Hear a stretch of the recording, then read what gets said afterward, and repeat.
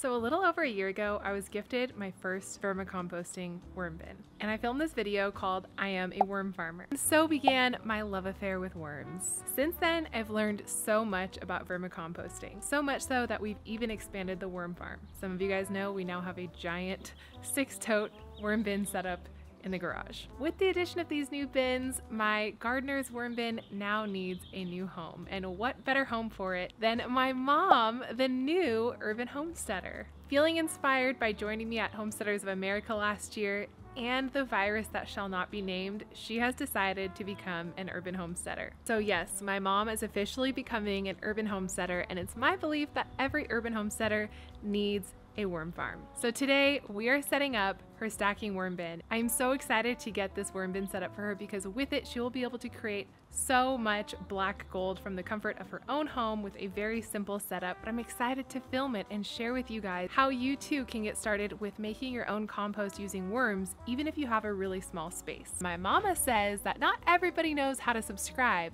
so let's do a quick lesson on how to subscribe to this channel. You scroll down, you hit that big red button, and you hit subscribe. And then once you've done that, you hit the bell next to it and click all, so you get all the notifications about every video that I post around here. And I try to post at least once a week, sometimes more if we're feeling saucy. Well, hey there, welcome back to It's a Good Life. My name is Natalie and I am an urban homesteader out here in beautiful, sunny San Diego, California. To power this urban homestead, you know what I love to use?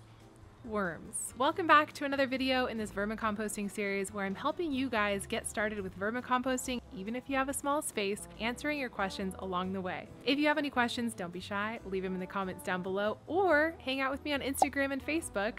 I'll leave the links down below as well. Now, without further ado, let's set up this stacking worm bin. All right, my friends, now brace yourselves for my very best Vanna White impression. This is our worm bin basin. This is where a lot of the liquid is going to be collected, and it's going to be where leachate forms eventually. For the purposes of setting up your worm bin, I recommend that you open the tap to let all of the liquid out. I couldn't remember which way was open. Luckily, Gardener Supply provides a nice little sticker as a reminder, and by flipping it this direction, I've opened the tap so that when we set up our worm bin and water it and all that jazz, all the liquid can flow through. Now, no worm bin is complete without one of these little mesh screens. I love this mesh screen because it protects this tap from getting clogged with worm castings or worms should any get through. This is the first layer of our worm bin. This is where your worms are going to live for the first part of their life in your worm bin. You'll get the hang of how this all fits together in just a little bit. This is the second bin of the worm bin. This is where your worms will eventually make their way to. This is where they'll spend the rest of their days before you collect those worm castings from below. And to top it all off, we've got a nice lid. I really like the lid. I feel like it adds a really nice aesthetic touch. And it protects your worms from predators and things like that. Wasn't sure what more I could show you about the bin, so let's just hop into talking about supplies. Alright, so let's talk supplies. First up, you are going to need some cardboard or some paper bags. I'm using some leftover grocery bags. Wait for it. You'll also need leaves. I'm using about a grocery bag's worth full of leaves, and I collected these last fall. You will also need some compost. This is some unfinished compost, which is great because the worms can basically finish it for me. Kellogg's makes a great semi-finished compost if you don't have any on hand. Also, this is vermiculite. Vermiculite is going to be great for the worm's digestion and helping regulate moisture. Also, kelp meal. Kelp meal is like my secret weapon when it comes to composting, as well as azomite, and I go more into depth in these on my blog. Let's talk about food. I'm using some eggshells as leftover food scraps, as well as some bananas and some calendula cuttings. Also, you need your worms. Don't ask me why I'm using this Pasta Perfetto pasta cup, but here it is. It's what I use to scoop out my worms, and a handful will do. As you can see here from this very unfocused picture, I'm using red wigglers. Last but not least, you'll need a little bit of H2O. That was super anticlimactic. And now for the moment we've all been waiting for, the setup. So those brown paper bags are going to be what forms the base. This is going to protect any worms from escaping. Then we're going to top that with some leaves. Leaves make an amazing mulch and bedding for worms. To that we're going to add our compost, our composted mulch, whatever you have on hand. Then you're going to add some of that kelp meal. Next up, you're going to add some of that vermiculite. Then to that you will add a little sprinkling of azomite. A pinch of all of these does the trick, and just water that down and make sure it's nice and moist for your worms.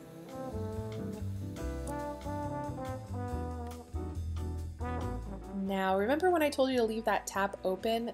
This is why. As we start to water the worm bin, as we create these different layers for the worms to live in, a lot of liquid is going to flow through, and too much liquid held in the basin of our worm bin is problematic. So I would encourage you to allow all of that goodness to flow through and water your plants with it.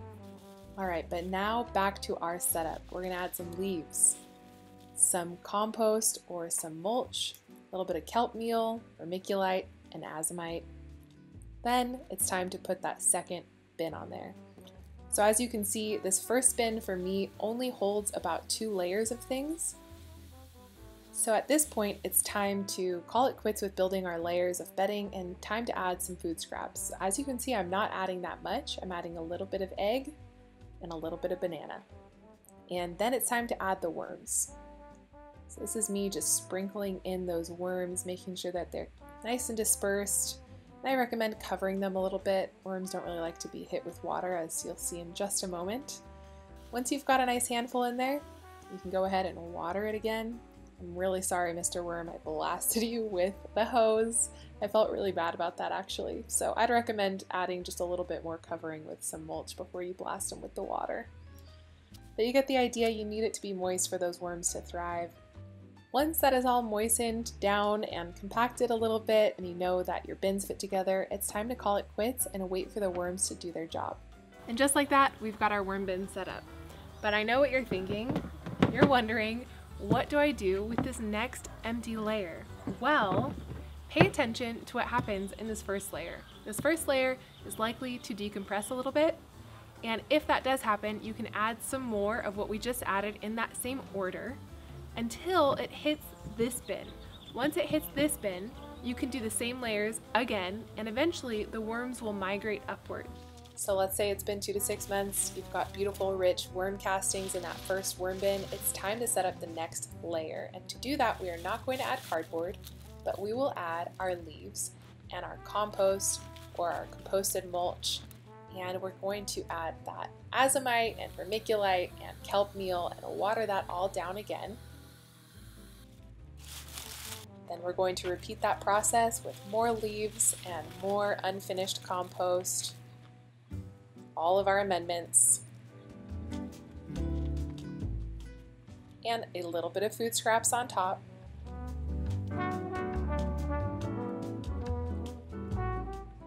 And you can add a couple more worms if you need to at this point, but by this point in time you should have a really well inoculated worm bin. And of course we're going to water this all down and make sure that the bedding is nice and moist so that our worms have a nice happy place to live. And this is a beautiful bin, so why don't you wash off the outside as well and top it off with the lid. As the worms migrate upwards, it leaves you with castings on the lower level. That's kind of the idea behind these stacking systems. Now, I think that these are a little advanced. It took me some getting used to, so if you're just starting out, you might like my first video, which is like the most simple worm bin setup ever, in which you just stack everything in one bin, repeating. But again, I really like this bin. It's very aesthetically pleasing, which is nice if it has to be out in an open space because you live in an apartment or something like that. It's half the reason why I wanted it in the first place. And it's a great setup. It's a really quality piece. This is something that's built to last a really long time. It's not something that's flimsy or cheap by any means at all. And I really like this worm bin, and I'm super excited to get it set up in my mom's place. All right, now let's get into a little question and answer because I know you guys have questions about this stuff and I really want to help you guys get started. So question number 1 comes from Patricia Ann Putman. I love your videos. Thank you, Patricia. I really appreciate that. Is there a ratio of how many worms to how big your bucket is? Not really, because if the conditions are right, a handful of worms will turn into thousands of worms pretty quickly. So I keep it on the more conservative side, but I've added as many as 500 worms to like one tote of a bucket. So it's really up to you. The general rule of thumb is that 1 pound of worms will eat 1 pound of food and bedding per day. There's not really a rule of thumb when it comes to how many worms to add, but under the right conditions, about 1 pound of worms will eat about 1 pound of food per day. Now, that's not to say that you should completely fill your worm bin with food. Like you saw me do, I did not add that much food. It's a really common misconception that worms eat just food. So if you're looking to compost basically all of your food waste, a more traditional compost is probably better for you.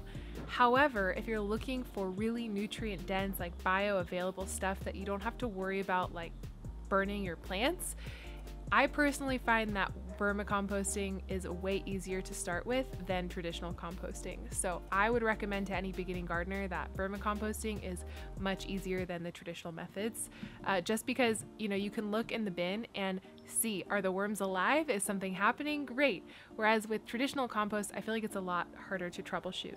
But getting back to your question, Patricia, no, there's not really a set number of worms that you would need to add. I generally go with like a handful of worms, and that does the trick for me. So I would say if you're just starting off, add somewhere between 100 to 500 worms to a new bin and just see what happens, and then adjust accordingly from there.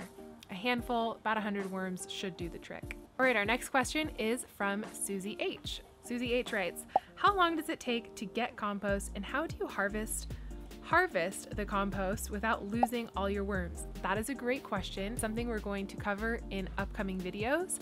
However, generally speaking, it depends on what kind of worm bin setup you have. There's like the dump and scoop method, which is more like the first video that I did. You could feed and then scoop everything aside and then scoop what's underneath the worm layer, and then you could harvest that way.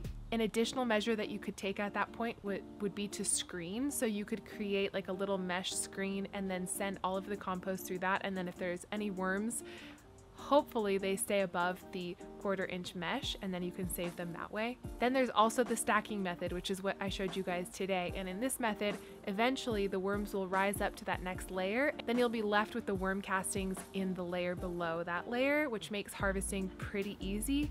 Again, it's never really going to be like 100% that you've gotten all of the worms out there. It's kind of like beekeeping, like there's going to be a couple sacrificial worms along the way. However, depending on how you use the worm castings, those sacrificial worms are still going to be extraordinarily beneficial to whatever you're doing. The great thing about worm castings is that they're bioavailable and you can add them to your garden immediately. If you accidentally scoop some worms with you and send them to the garden, well, they're going to be in a great home eating up, just becoming part of that soil biome. And so you don't really have to worry about it that way. If you're doing something like aerated worm tea, which I did a video on that up above, you're not going to want to drown the worms. Do your best to remove them. It's not always going to be perfect, but again, the basics is that there's like the dump and scoop method, and then there's the tray method in which you would remove the top tray and then harvest the bottom tray. I hope that makes sense. Stay tuned for more videos on how we're actually going to harvest these castings very soon. Mildred Arnold writes, temps in my area get cold and I have no home to store. So my question is, will they freeze in winter? The lowest temp is 10 degrees. So like I mentioned in my first video on worms, which you can see right here, which I've linked down below, you are going to want to keep your worms somewhere between like 50 and 75 degrees. Anything too far below that and anything too far above that is going to be uncomfortable for the worms, and you could freeze them and they could die, or you could, boil them and they could die that way. So that is something to keep in mind with worms. Now the great thing about vermicomposting is I've done it in my house and it doesn't smell at all, and you can do it in such a small space, still get that black gold, whereas with traditional composting you need like 3 feet by 3 feet, it needs to be done outdoors, and you've got like predators to worry about and raccoons and possums and all that stuff. Whereas vermicomposting is something that can be really low key. You can do it under the sink, you can do it in a closet, you can do it next to your back door, there's a lot of places that you could put that worm bin that are going to keep it in a more temperate zone. But I would say don't be scared. Just do the best you can to set up that worm bin in a temperate zone in your home and see where it goes from there. And if it gets too cold and you lose some worms, well, you did your best and you tried, and you'll learn from that and have some more garden successes in the future. But I really doubt that's going to happen because now you know. So thanks for submitting that question. It's a great question for people who live in freezing temperatures. Thank you, Mildred. All right, and our last question comes from Christina Taylor. It would be helpful to tell us what you do with the bin.